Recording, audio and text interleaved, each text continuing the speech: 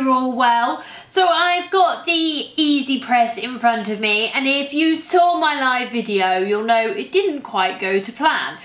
I've had a really good play with this now, and one of the big problems I had was that I assumed it was just going to be a miniature version of a heat press, and it's not. It's something completely different in its own right. It is a hybrid between an iron and a heat press, and I love it. I think it is absolutely fantastic, but you do have to treat it as its own individual item. And like with everything, there's always a learning curve. Now, I also just wanted to address, in the live video, I was using a black kind of canvasy fabric bag, and I really struggled with the iron-on, and I thought it was the press. I actually went the following day and used my big heat press, and that struggled with it as well. And on further inspection, it seems to have some form of coating on it, which the iron-on just didn't like at all. So I just want to stress that was an issue with the bag itself, not with the Easy Press. I think that this is fantastic. The big thing I love about it is the safety element of it. So with an iron or a heat press, they get very, very hot, and there's no kind of protection around them. And when you've got little ones running around, or you've got pets running around, it's a big worry. With this, it's got its cradle, which I absolutely love. And none of this gets hot. It gets a little warm, but it's not hot to touch. The only bit that really gets hot is this grey bit here. And even then, you can still touch it without it, causing a severe burn. It's the bottom that's the issue. But because it's got this cradle, everything that gets hot is totally encased. And I love that. I think that that's great. The other thing that I really like about it is once it's heated up, that's it. You don't have to keep heating it up. It doesn't lose its heat. It will stay exactly at the temperature that you want it to be at. And again, I think that's brilliant. And it cools down really quickly as well. So if you've got something at, say, 340 degrees Fahrenheit, and then you want to move it down to 310, it will cool itself down to that temperature. And then if you want to bring the temperature back up again, you can. It's so versatile. I really like that. And it's super, super easy to use. I cannot tell you how easy this is to use. So we're going to switch it on. So to switch it on, you literally just press the start button. So you'll see we've got our temperature here, and you can have it in either degrees Fahrenheit or centigrade. So to change it to centigrade, you just hold down the temperature button and it will change to centigrade. And then if you want to change it back to Fahrenheit, you just hold that button down and it will change back to Fahrenheit. And then if you want to increase your temperature, you just click temp and it will start flashing, and then you can increase it to the temperature that you want. So I want it at 310. So to change your timer, all you need to do is press it and it will start flashing, and then you can either decrease your time or increase your time, and it's in seconds as well, which is absolutely brilliant. So it also comes with a reference guide, and it tells you your iron-on type, so foil, light or metallic. So light is just normal iron-on, glitter and holographic, and then you've got your fabric across the top, and then it gives you your degrees in Fahrenheit and Celsius, and also the seconds as well. And I'm kind of playing with them a bit at the minute. I'm finding on the temperature that I'm increasing them by about 5 degrees, and that's working really well, and I'm keeping the times the same. So you will need to kind of play around with it, but I just love this. I think it's absolutely fantastic. So when it's at its desired temperature, it will make a little bleeping noise, and then your little Cricut will turn green. And this just lets you know that it's ready to use.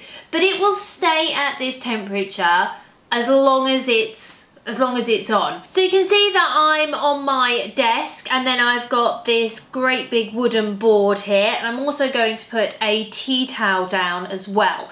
Now you do need to ensure that your surface is heat resistant.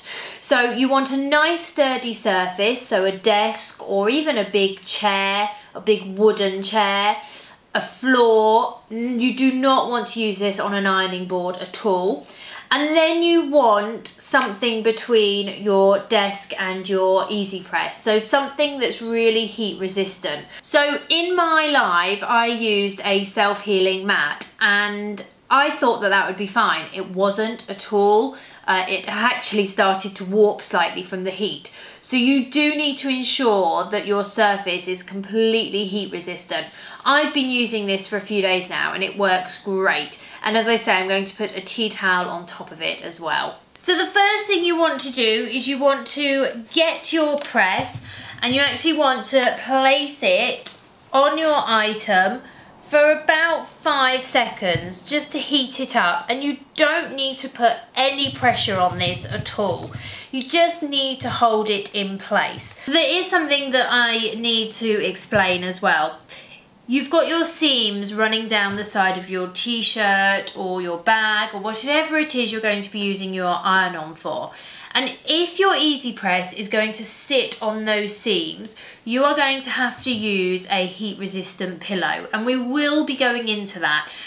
In the meantime, I've actually just been using a rolled up piece of fleece fabric, and that's been working really well. And it's just to lift the seams up slightly so that the Easy Press can get a nice seal around the whole area, because the Easy Press actually heats up consistently all through the plate. So unlike with an iron where it's concentrated to one area, the entire surface of the Easy Press distributes heat evenly. And so if a piece is slightly raised, it's going to affect the whole thing. So you do need to put something cushioned underneath your seam areas. But for this occasion, our Easy Press is actually not on our seams, so we're going to be fine. And the other thing is that the surface of the Easy Press is 9 inches by 9 inches. So you can see that my iron-on is ready to go. Now I don't need to put a barrier sheet between my iron-on and my Easy Press whilst I've got my carrier sheet on. Once I remove this, if I'm going to go back over this with my Easy Press or I'm layering, then I will need to put a Teflon sheet down. So we're just going to lift our Easy Press up and place it over our iron-on. And then I'm just going to press my timer and it's going to start counting down for me. Now you don't need to exert an awful lot of pressure. You are just kind of pushing down on it. It's not strenuous, you're not having to kind of strain to have that pressure going. You are literally just holding the Easy Press in place. So we're going to leave it to cool for just a few seconds, and then when we've left it to cool for a few seconds, we're just going to go in and we're just going to gently peel away. And you can see that that is really adhered to the shirt now.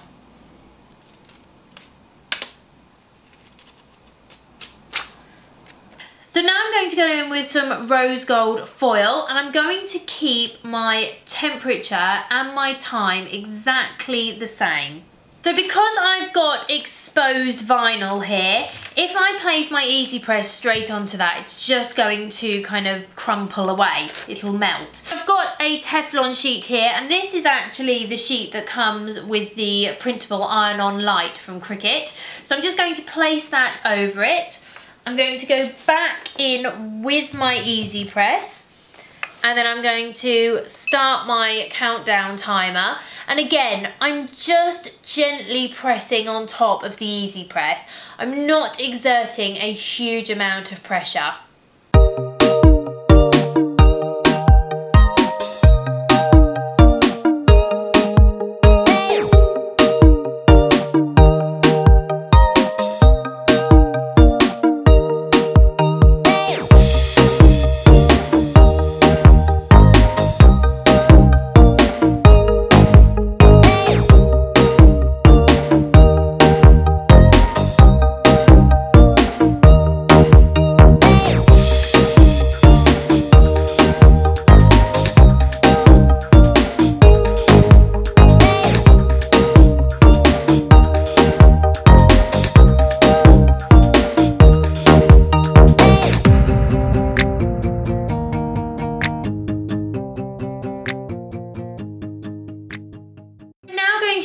use some glitter iron-on, so I need to increase my heat to 340 degrees Fahrenheit.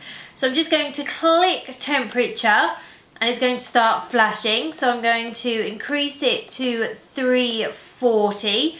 And then my timer I need to reduce to 25 seconds. So again, I'm just going to click that and reduce it down to 25. And this is going to heat up super quick. So that's now ready. It's beeped at us and it's given us our little green symbol. And I'm just going to press my C. And again, I'm just really resting on the Easy Press.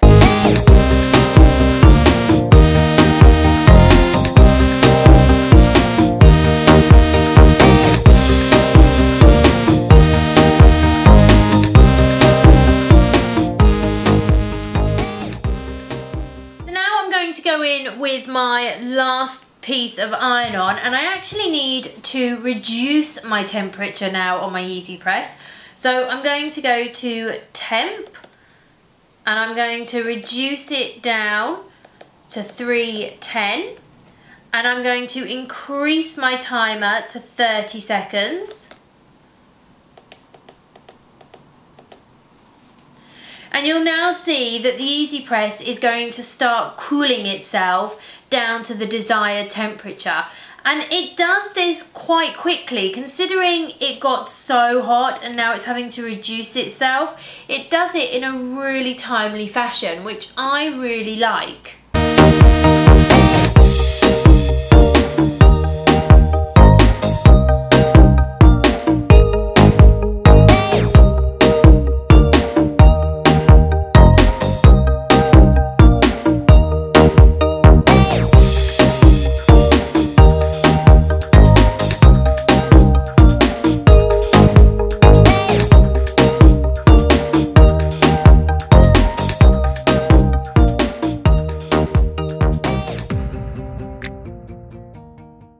And then once more, I'm just going to go in to really ensure that my iron-on is fully adhered. I cannot tell you how much I love this Easy Press. I think it's fantastic. My initial mistake was that I thought it was going to be basically a mini heat press, and it's not, and it's fantastic. And I can honestly put my hand on my heart and say that I will be using this so much more than my heat press. In fact, I'm probably going to get rid of my heat press at this point because this is just fantastic for me. I think the Easy Press has performed fantastically. It's coped really well with all these different types of iron-on.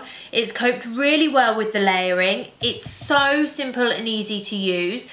As with everything new, you are going to have to play with it. You are going to have to play with the settings, but it's really easy to adapt to, and that's something that I absolutely love about it.